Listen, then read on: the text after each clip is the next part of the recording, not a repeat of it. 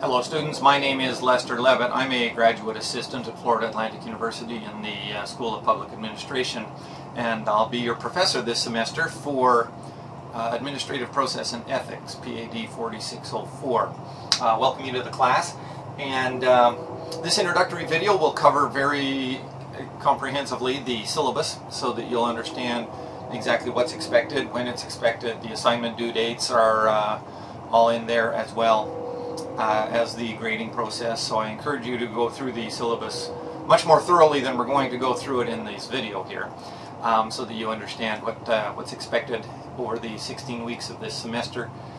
I'm going to start with a story that isn't related to public administration per se, but I'm going to share it with you so that you understand that ethics is a process of living one's life in an ethical fashion so that other people are treated with dignity and the respect that they deserve.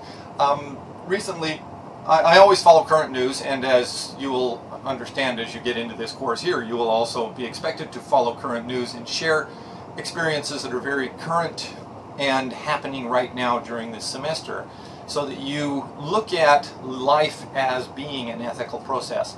The story that I'm going to share with you is about Michel Ducil, who was a photojournalist, and every story that I heard about him, I did my bachelor's degree at FAU and graduated in 2011 in multimedia journalism. And so I understand the ethics of photojournalism very well, and so the story caught my attention, so I followed it.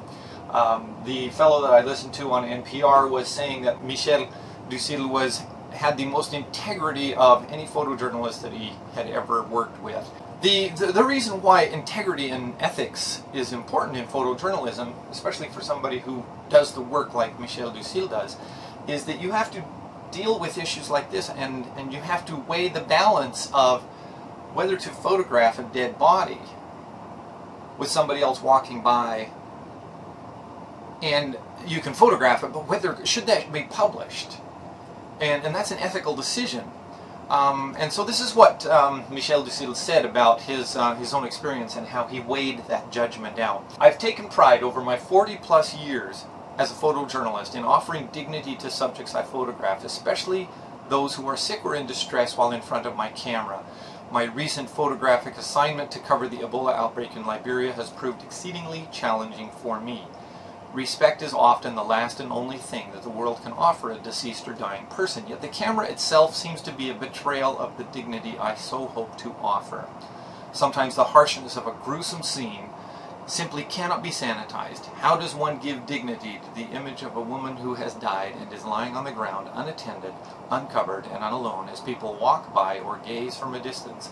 But I believe that the world must see the horrible and dehumanizing effects of Ebola. The story must be told, so one moves around with tender care, gingerly, without extreme intrusion. Those are the kinds of decisions that you have to make in public administration as well. The administrative process requires those kinds of judgment calls, especially if you are a frontline administrator or a street-level bureaucrat. When they were writing up the obituary of Michel Ducil, one person told a story of when Mr. Ducil spent months photographing life inside a crack house in Miami. The editor on the project was Gene Weingartner, and he writes that, after a couple of weeks, I asked him how the shoots were going. He said, "No pictures yet. I haven't taken my camera. First comes trust, then comes the work." My own experience with this came while I was doing my capstone project for my bachelor's degree. I had already been working before I returned to university as a grant writer and an outreach worker for an organization that helped individuals who were struggling with the financial aspects of HIV/AIDS. And so I was very well known in some of these areas and became known as the white guy on MLK Boulevard during that period of time. So I gave my capstone project that title. But it was a situation where I was an outsider, and I was definitely visible as an outsider when I would be on the MLK Boulevards of South Florida. And so for my capstone project, I went and surveyed with my camera, primarily, the 15 MLK Boulevards that are in Palm Beach County, Broward County, and Miami-Dade County. So that gave me not only the kind of experience where I needed to be very aware of my ethical obligations, being a person of privilege, going into these areas and trying to earn the trust of individuals. who rightfully should be very, very sensitive about somebody coming in from outside, as they, as one group called them, the ladies with pearls, who want to give money to inner city organizations, but certainly would never ever be seen with the people that they're helping.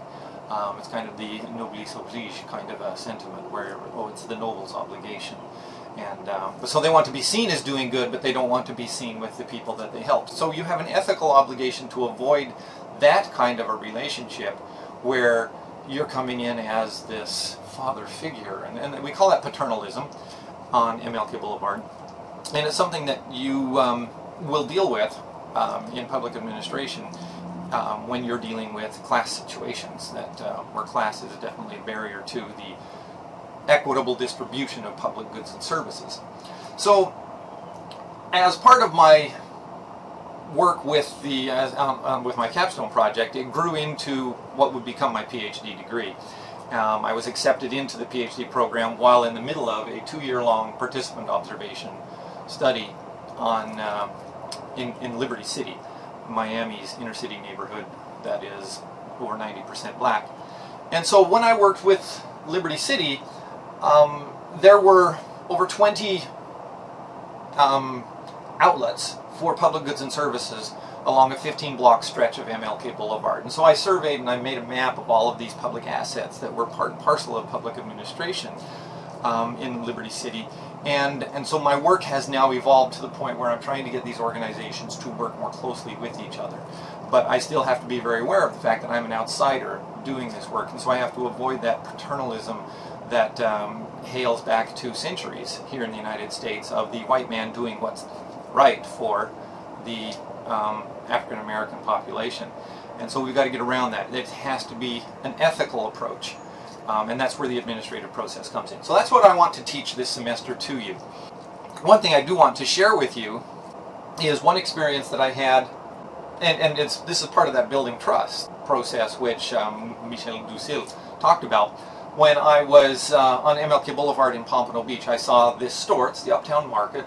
Many of you will recognize it if you're from the Pompano Beach area.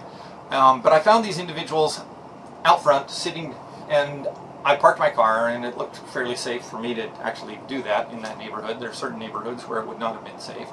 I took the pictures out the windows of my car.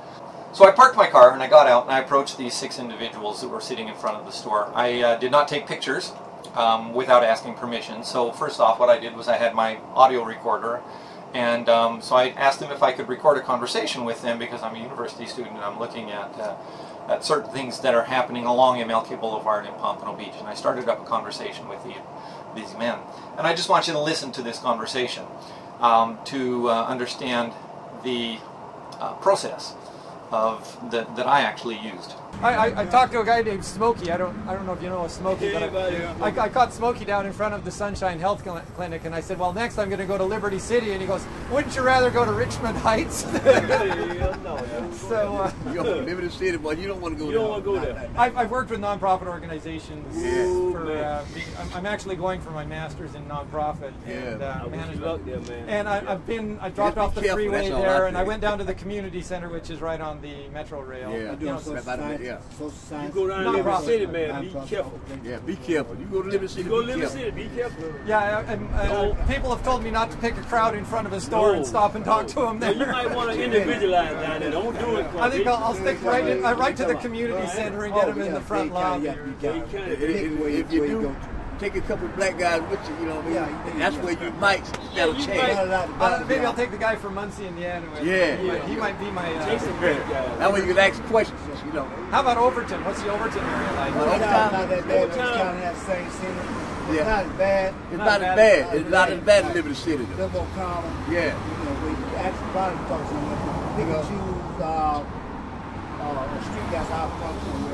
You're going to get a lot of smart at it, man. So what would fix Liberty City? What would it take to not going down police Liberty some real strong law enforcement, boy. See, they got the bomb.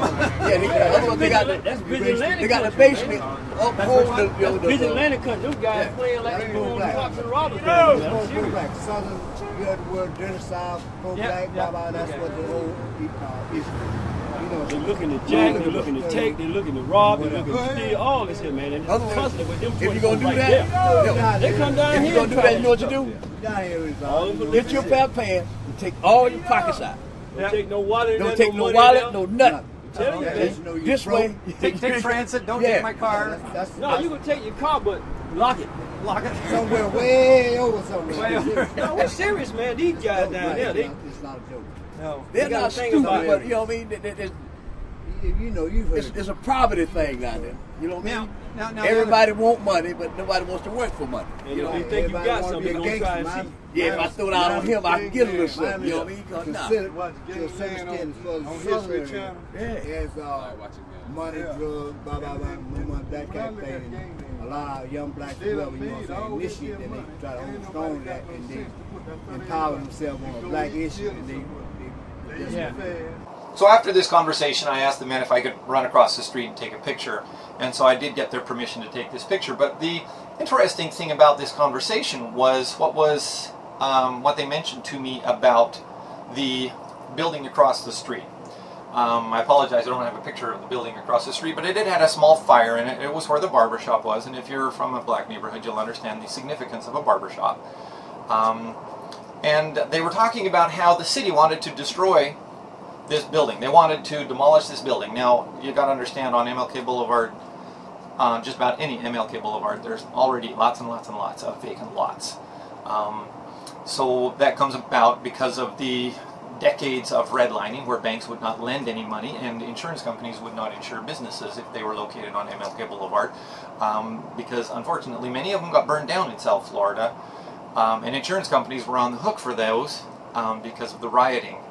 And so as a result, insurance companies are very reluctant to even insure buildings, became very reluctant in that period after the 1960s and 70s and 80s even, to insure any property in an inner city neighborhood. And the banks wouldn't lend money against them either. And so the city wanted to demolish this building that had a small fire in the back, that also, the only business left in it that was able to survive was the barber shop.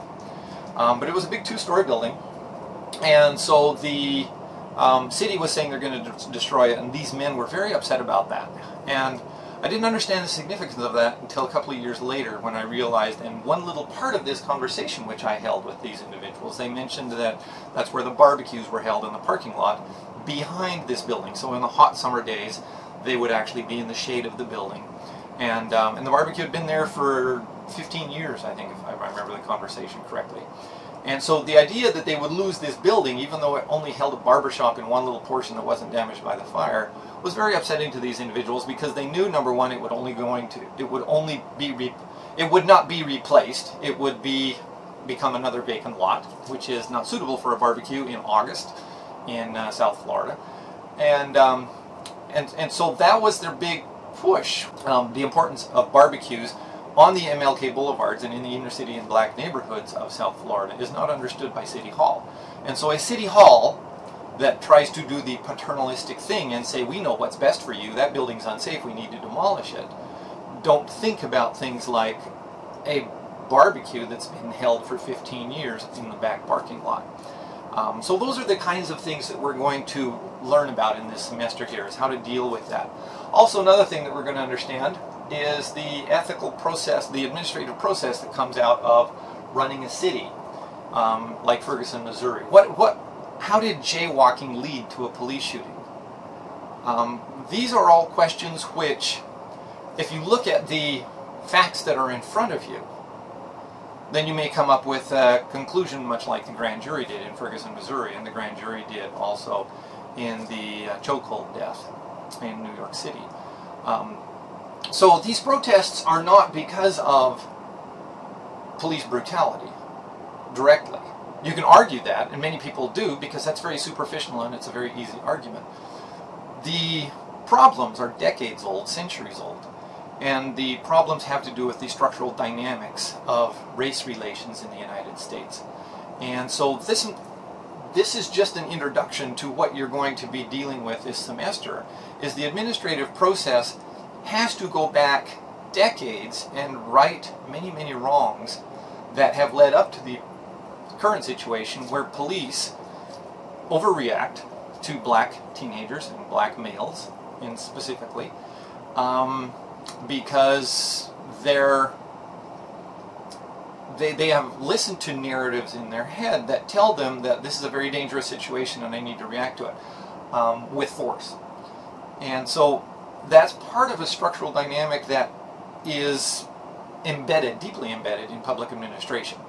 And we, as people who are, you as students who are going to graduate with a bachelor's degree, are going to come out of this class understanding this a little bit better, and you're going to be the one that's going to have to stop the conversation when it talks about police brutality or something else that's an outcome of a flawed process. And you're going to have to teach justice and fairness, and you're going to have to be able to weigh the whole story so that you understand that it was jaywalking that led to this police shooting. Michael Brown is dead because he was jaywalking. People will argue, no, he's dead because he stole cigarillos. No, Michael Brown is dead because the policeman was a rookie. No, the actual circumstances were he was jaywalking, which is what caused the policeman to stop him. Now, what told that policeman to stop a black kid for jaywalking when that policeman in a white neighborhood would have probably just kept driving? That's the administrative process that is flawed. This broken windows theory idea that is only enforced in poor neighborhoods and never enforced with equal weight in rich neighborhoods and affluent neighborhoods is the problem. Police are being told that they have to enforce really low-level crimes like jaywalking in a poor neighborhood, whereas they can ignore low-level crimes in a rich neighborhood, primarily because they never even patrol the rich neighborhoods, because they're patrolling the poor neighborhoods with this idea of enforcing low-level crimes. Community policing says that you get to know this kid so that when you see him jaywalking, you can say, Michael, get off the road, you know better than that, rather than make it confrontational and deteriorate the relationship between a certain class of people so that they have no respect for the police because the police are not treating them with justice and fairness. When you do not get justice and fairness on the streets of Ferguson because the police treat you differently because of where you live and because of the color of your skin, then you have no reason to have any respect for the police, which is why you jaywalk in the middle of the street, because it's kind of your way of thumbing your nose at the man. And so, if you understand that as part of the process, then you're already a long way into understanding what this course is going to be about. So let's move on to the syllabus here. If you need appointments with me, I can meet you on campus if you're already on campus for other classes. I could meet you in the reading room. It's the PhD cohort reading room, SO 117, which is, if you know where the Dean's office is for the College for Design and Social Inquiry, there's a little corridor to the right of that, of the Dean's office, and you go to the second entrance and turn in, and the PhD reading room is there. So we can meet in the reading room. I don't have an office on campus, so it also works for me if you want to text me, find out if I can call you, or we can set up a Skype conversation. You have my permission to text me 24 hours a day, 7 days a week. I have enough sense to turn my ringer off when I go to bed at night, so you don't need to worry about when you finish your homework. If it's 2 in the morning, you can send any part of that needs to be sent to my phone when you're done with it. You don't have to say, oh, I'm going to have to remember that tomorrow and then forget. When you're done at 2 in the morning, send it to me. After you finish watching this video, send me a picture of yourself that I can use, and you will see what I'm going to use that for. So it doesn't matter. When you're thinking about it, if it's something that you need to send to my phone, send it. So that phone number is free to use to set up appointments to see me, to submit your homework to it, if it can't be submitted to Blackboard. So that's part and parcel of how I run the course, which is probably very different than any other professor you've ever had. The textbook is by C.E. Johnson. It's a 2015 textbook, go figure. You already got the brand new, it's finally, when I'm recording this video, it's 2014, and we've already got the 2015 textbook. By the time you take the class, that textbook will be absolutely current for us. This is what the textbook looks like. If you see it on Amazon, you want to order it now, go ahead and get it coming. There are, that's the 5th edition of the textbook.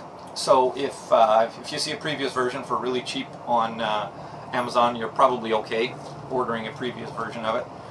In the syllabus there is an optional textbook listed. It's optional. The only reason why you'd ever need to order that textbook is if you wanted to have it on your bookshelf. Because what we're going to do instead of referring to the textbook is we're going to be referring to the videos that Michael Sandel recorded. He is a Harvard professor, and they have 12 episodes of his lectures up online that you can view for free. Here's the hyperlink to it right here at justiceharvard.org. They're professionally recorded, very well put together, and easy to watch. They're 1 hour long each. So as part of Unit 0, I need you to watch episodes 11 and 12. We're starting at the end of this video series, and I'll tell you more about that at the end of this video here. So you don't need to order the second textbook unless it's something you really want on your bookshelf. All of the references, citations that we do, I want you to consult. One of the best places I've found is the Radford University's APA 6th resource for citing really weird and unusual things. It seems that as part of the courses that I teach, we end up getting into things where outside of the peer-reviewed sources, everything that we write of your research project needs to have 2 peer-reviewed sources. But outside of peer-reviewed sources, I expect citations for everything else you find, including your current events. So there's some really weird and unusual things that come up on the internet that are really difficult to cite, and that's why I use the Radford Guide, is because the Radford Guide helps you do those really weird and unusual online citations. The assessments for this course are going to be made up of participation points. Part and parcel of the participation points will be getting your own introduction up. So get your introduction up there so that when I am dealing with something and I forget who you are, I've got 31 students I think in the class this semester, so I'm not going to remember everything about all 31 of you, especially since we'll never meet in the classroom. I want to be able to go to this discussion board and find out a little bit about you so that I can remember something about you while I'm grading your paper, because you'd be surprised at how much easier it is to grade a person's work if I understand a little bit more about where that person's coming from and where they're writing, what lens they see the world through. So tell me a little bit about yourself. Don't get too personal because everybody else is going to read it. But it would be nice to know where you grew up, where you live now, neighborhood-wise, and a little bit more about whether you're married, have any children. If you want to share that, that would be fine. Class participation, I'm going to have to change this in the syllabus. It's actually not class participation, but there are 10 points connected to that introductions. But also, because we're not in a class environment, I have participation points triggers, and you'll see on the Blackboard site where some of these triggers will come in and you make submissions. And in some cases the triggers only have a 48-hour response window to them. So I do this because as a 100% online course, there's a high propensity of losing students who only log on every 2 weeks and then they binge on the homework. That's not the best way to do this class. I want you to take this class seriously, as seriously as you would a classroom-based class. I want you to be involved in it continuously on a process throughout the semester. I don't care if you work ahead. I can absolutely work with you if you want to finish this class by the end of March. There's ways that you can do that. But I'm not going to allow you to wait until the beginning of March to start the class.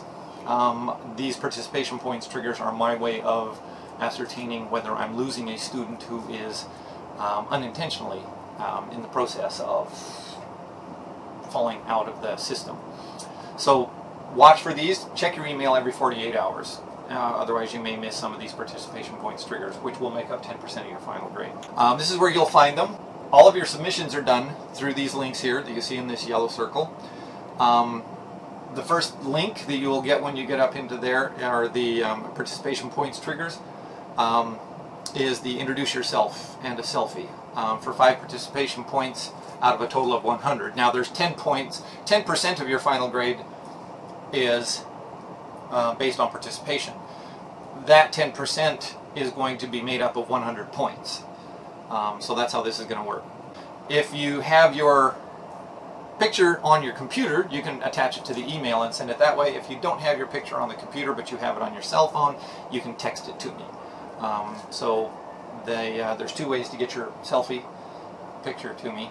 And keep in mind, I'm going to use that selfie picture as part and parcel of some of the class participation. What I do to substitute for class participation will require that I have a picture of you that I can put into and embed in a video like you're seeing now. So we'll talk a little bit more about that later. Sunday summaries. There are 20 points. 20% of your final grade will be made up of 10 assignments worth 2 points each. I call them the Sunday summary because I expect them every Sunday by 11:59 p.m. If you don't want to do, you have two options to submit this. One option is that you can do an analytical summary that's about 2 pages long, and all it does is it picks a topic and you do a 2-page write-up about that topic. But for some of you who are really averse to technology, that may be a faster process. But I believe for those of us who understand technology, it may actually be faster to choose option number 2 here, which is to do a current events example and tell me what you need, what you understand from that, and tell me how that current event news piece illustrates something about what you just read that week as part of the learning unit. You can read this in detail. I don't want to take up time on the video, but I believe it will save you homework time. All I really need is if you wanted to do a PowerPoint where you record an audio over 3 or 4 slides, where you can do screen captures, drop up on a PowerPoint slide, tell me a little bit about why you chose that and what topic it relates to. That would be fine. You can send me the PowerPoint with the embedded audio in it. I just want to hear you talking. You are not allowed to put more than 10 typed words on a slide that are words that you compose. You can do a screen capture that has lots of words, or a headline or something like that. But as far as reading off of the slide, that's a big no-no, and I will dock points if you just read off the slide. I want to hear your voice talking to me about this event, news story, whatever it is that you captured that week that illustrates something that you learned that week. And that's why I call them the Sunday summary. If you're going to do a PowerPoint, don't forget to put your name and your photo on the title slide. And also, if you don't think you have the current version of PowerPoint where it has the audio recording function for the slides, think again, because as part of the deal that FAU negotiated with Microsoft, every student at FAU now gets to download and install Office 365 on their computer, which also includes OneDrive, which is a cloud resident storage for all of your data. And I've got that on my computer. You'll be absolutely amazed at how it changes the way you think about computing. So I encourage you to get Office 365. But if you really, really hate PowerPoint and you opt for option number B here to submit a multimedia format, you can either do a short YouTube video where you just hold things up like I'm doing now, hold the newspaper up, or have the video capture your computer screen, and you can talk about a current news event while you're just pointing to your computer screen or holding up an iPad. I don't care what it is, as long as it is a short little summary that I get to listen to with my ears. You can also just record a memo on your cell phone and text it to me. So grab your cell phone, find the memo function, record the memo, and as soon as you're done recording, hit send. But if you do the YouTube or the audio memo function, you do need to send me a document that I can actually look at on Blackboard. So you have to still go to Blackboard, and on the Sunday summary, you need to click on the week where you're submitting it and upload a quick title page that has your name, what you did, whether you did a YouTube video, and there's a hyperlink to the YouTube video. Don't ever send me the video. Put the video up on YouTube, send me the hyperlink. Blackboard does not like uploading videos. My cell phone does not like receiving videos longer than 6 seconds. So if you're doing a YouTube video, send me the hyperlink. List all of the section headings, or in the case of the videos, the abstract points about what Michael Sandel covered in his lecture video. And tell me which section, heading, point, which major point it is that you have opted to talk about, and then send me the hyperlink to the news story so that I can actually pull up the hyperlink while I listen to your audio. So either way, you'll learn this fairly quickly just by doing it the first time. So the first one will be due on January 11th, and there's 10 of them, and you'll see when each one of these are due in the course schedule in the syllabus. There will be 2 quizzes this semester, worth 10 points each. 10 percentage points of your final grade will be from each quiz. You can look at the course schedule, find out when they will be held. They will be online, of course. The material will be taken entirely from my own video lectures. So these video lectures here will be what will be on the quiz. So if you think you're going to do well by just reading the textbook and not watching the videos that I prepare, you will be sorely disappointed, because what you will find is that I treat this as a classroom class. So I am as though you need to think of this as me standing in front of a class giving a lecture, and the quizzes will be from my lectures, not from what you read. So you need to watch these videos, you need to pay attention to these videos, probably take notes, and while you're watching the video, mark down the minute mark in case you need to come back to it. So if you take a page and you write down, Professor Levitt said this at 22 minutes and 30 seconds, then you can actually come back and refresh your memory about what I said at the 22-minute mark. And I will also reference the PowerPoint slides that show up on these videos, and I'll make those available to you in most cases so that you can actually have the PowerPoint slides to jog your memory about what I covered off in my lecture. The paper and presentation is worth 30% of your final grade. So you must submit a well-written and researched 9 to 10 page paper. We call it a case study, alternatively paper, alternatively a presentation. Proposing your topic will be something you earn participation points on, so that'll be under the participation points triggers. I need an outline of the paper, that'll be worth 5 points, 5% of your final grade. I need an almost finished draft, and by mean, when you see the word draft, don't think of draft in the sense of, oh, okay, it can be really rough. No, this needs to be almost finished, because I'm going to grade this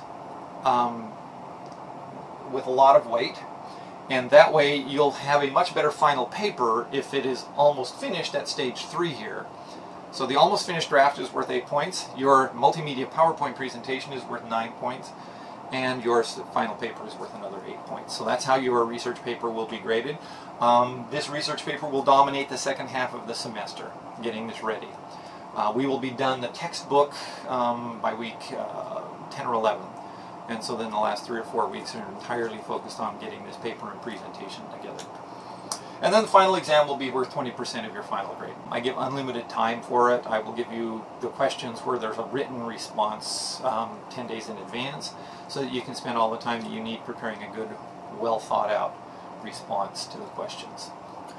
Because this is the final exam and it's right at the end of the semester, there's no makeup exam, of course.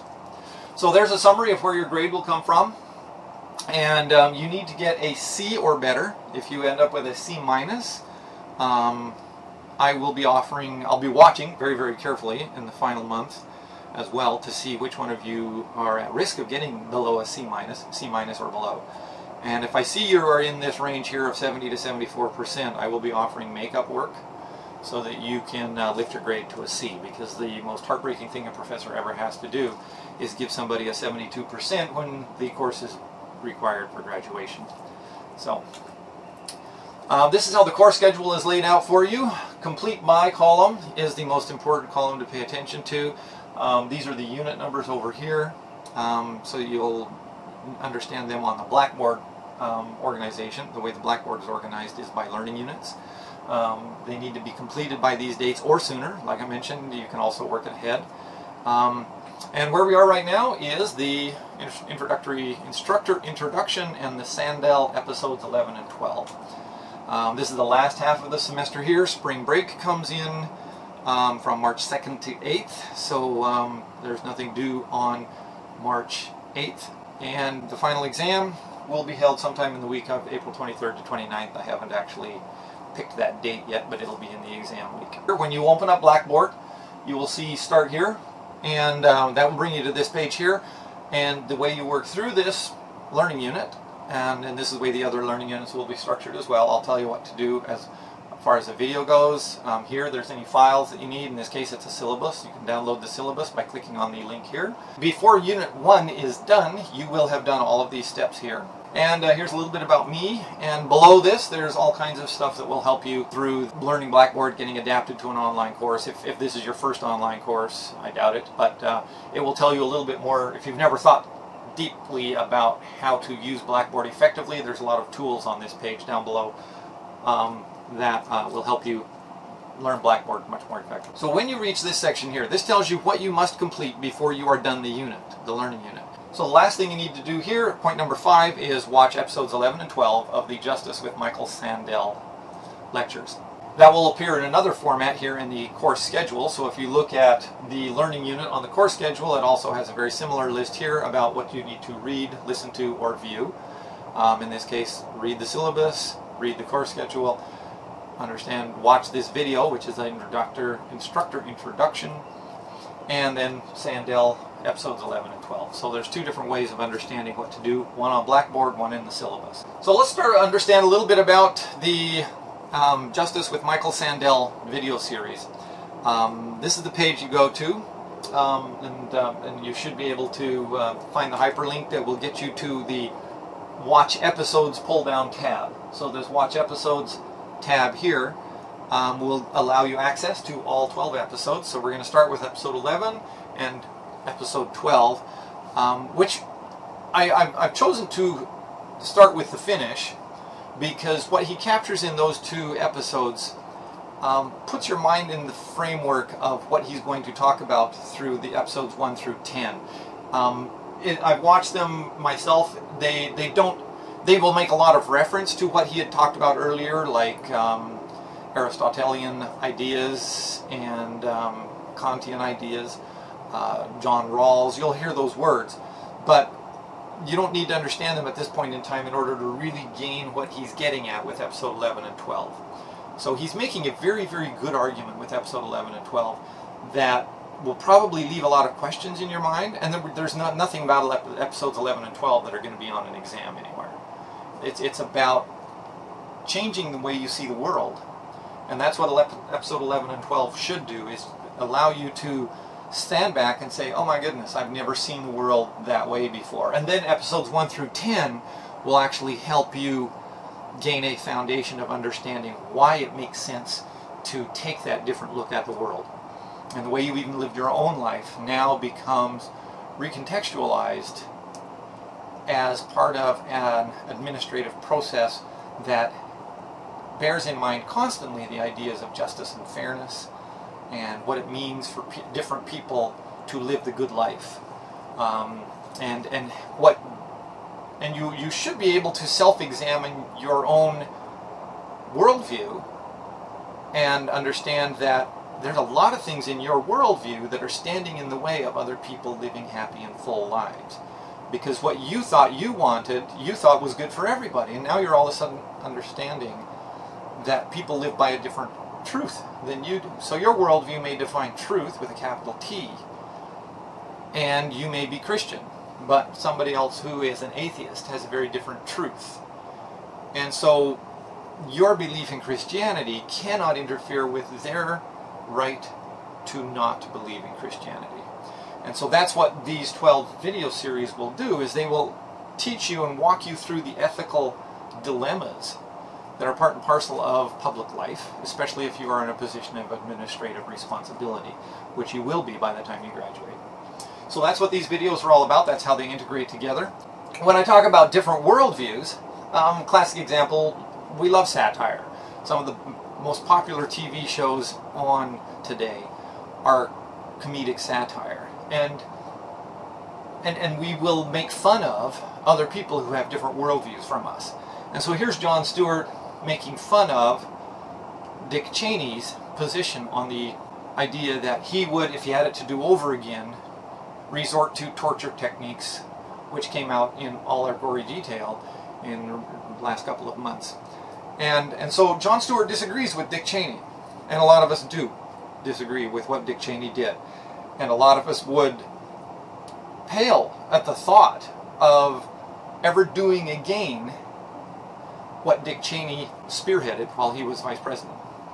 So from an ethical standpoint, there's a very, very good argument for what Dick Cheney did, and there's a very good argument to never ever allow to happen again what Dick Cheney instigated. And that's what the Justice with Michael Sandel videos will walk you through. He did his lectures and recorded the lectures in 30-minute blocks. So each one of the episodes is part 1, part 2. So they're each an hour long. Here's the start points of episode 1 and part 1, part 2 in this episode. And so in episode 11, part 1, he's going to talk about the claims of community. Part 2, he's going to talk about where our loyalties lie. Whether you're loyal to Dick Cheney or whether you're loyal to another point of thinking, a way of thinking like Jon Stewart. Episode 12 is part 1, debating same-sex marriage. Part 2 is defining the good life. So that's why we're starting with these very universal wrap-ups. He's used these for lectures, 2 episodes, to wrap up everything that he's talked about in the previous 10 episodes. And so these 2 episodes will capture that, put them nicely, tie them with a bow. And so then that sets you off to be able to go back and start with episode 1 next week. That's it for this video lecture. I hope you really enjoy the course. It's a very challenging, personally challenging for a lot of people to have to rethink their own worldview with the idea that there may be multiple truths. But as people who are studying social sciences, as we all are, we need to understand this as a very central concept, that we don't define truth. We have truth as a social construct in our lives. Each one of us have worldviews that are uniquely our own. Each one of us have cultures that are uniquely our own. And we need to govern ourselves, and we need to run an administrative process that allows for those multiple truths to coexist. And that is at the very heart of the social equity goal of public administration. The goal of public administration is that everybody participates equally in the public sphere. And that's what this course is about, is putting together an administrative process that protects the good life no matter how people define it for their own personal lived experience. Thanks.